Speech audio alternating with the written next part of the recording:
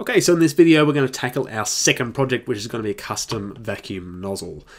Right, so it's designed to fit over my Dyson vacuum cleaner, and we can add whatever kind of head we like to it. So let's get started. I'm going to start a new design. I'm going to save it as vacuum nozzle. And once again, we're going to start by creating a sketch on the bottom plane. Now in the last video we used dimensions. This time I want to show you an option that is available to you. You can come to modify, and we're going to go change parameters. Now user parameters are like global variables that we can use throughout our design. So we're going to come up here, name vacuum nozzle diameter, and my vacuum nozzle is 32 mils. You can use this variable as many times as you like in your design and change it once, and it'll propagate those changes, if possible, all the way through. To get that profile, I'm going to go create, circle, center circle, which means C, and I'm going to go vacuum nozzle diameter, autofills for me, press enter, and there it is. And you can see now that's a function. The other thing you can use parameters for is setting dimensions according to some formula. Right now, if I were to make my nozzle exactly 32 mil, then I would have to rely on the printer being 100% accurate. Now we know that's not true, so what we're going to do is add some tolerance. And again, I'm going to come up here, because I might use this a couple of times. I'm going to add some more parameters, and I'm going to say tolerance. Now on my printer, I know that if I do a tolerance of 0.2 mil, then I'm going to get quite a tight friction fit. 0.4 mil is starting to get a little bit loose, and anything over that will kind of just slide off. You're going to have to explore things with the printer that is available to you to work out what kind of tolerance to use. You go OK, and once again C for circle, and I'm going to come up here. I'm going to say vacuum nozzle diameter plus the tolerance.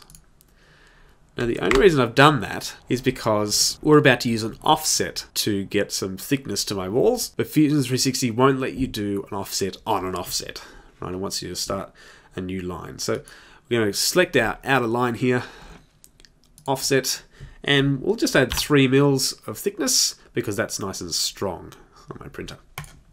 You go OK. Now we're about to extrude this, but a handy little tip, if you drag a box up and to the right, only what is completely contained in that box will be selected. Whereas if I drag up and to the left, anything the box touches will be selected.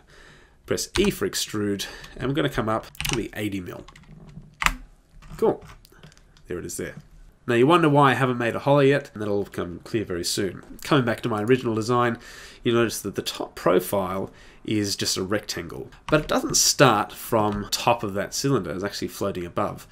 So to do this, we're going to use a thing called a construction plane.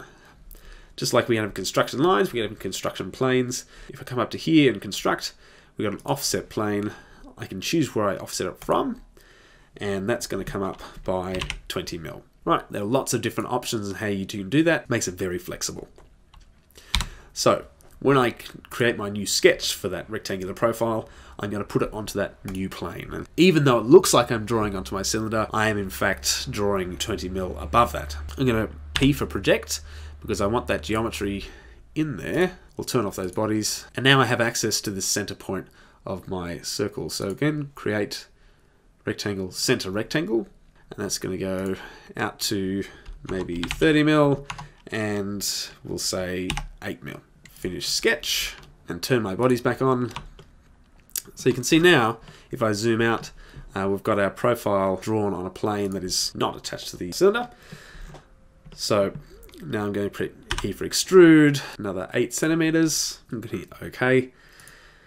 And we've nearly done. All that remains is to join these two together. You may wonder why I haven't made them hollow already. And that's because we're going to join these two bodies using the loft tool.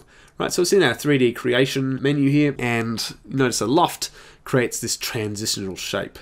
Right, so I click on loft, select my two faces, and voila! It has beautifully joined them together. Fusion 360 is a parametric program that takes some parameters, some constraints, and then optimizes the geometry using some clever maths behind the scenes to give you these beautiful results. So that's looking pretty good. Now I can hollow it out. Now what you'll find in Fusion 360 is there's lots of efficient ways of doing things and there's inefficient ways of doing things. Now we could do an offset through all of this and then hollow it out, but luckily we've got some shortcut tools like, for instance, the shell tool in our modify section. So your shell, you select a face, you decide what kind of hole you want to put in it. The inside thickness we want to be 3 mil because that will fit around our nozzle. You're okay. Now from the top, you notice it's punched through, but from the bottom it's still closed. That's easy fixed. We're going to go back into our sketches, turn on original sketch, and just remember the profile we want is not just this one, but also the top. And once again, we can extrude up through the bottom there. Cut. And now it's all hollowed out. 2 little minor tweaks.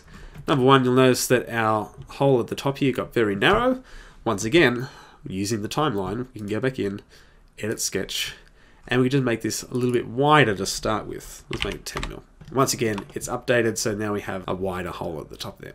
The last thing to do is to come over here and notice that we've got this chamfer at the end and a bit of filleting around the edge there. So we could do that like we did with our tweezers, or we can come up here, modify, chamfer, and we just choose one of these edges. We'll come in until it looks okay. Done.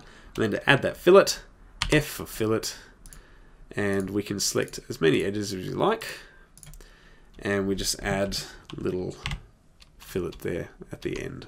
Congratulations, you've now completed your second project.